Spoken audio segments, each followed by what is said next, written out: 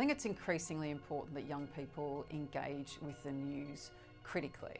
This Media Literacy Week, I'd encourage people to think about two things. Firstly, which news sources, which kinds of news should people be suspect about, should be cynical of, should tear to shreds? But secondly, which news organisations and sources do we trust? Because those that are committed to balance, accuracy, fairness, truth-telling in this climate are more important than they've ever been, and that's exactly what the ABC aspires to do.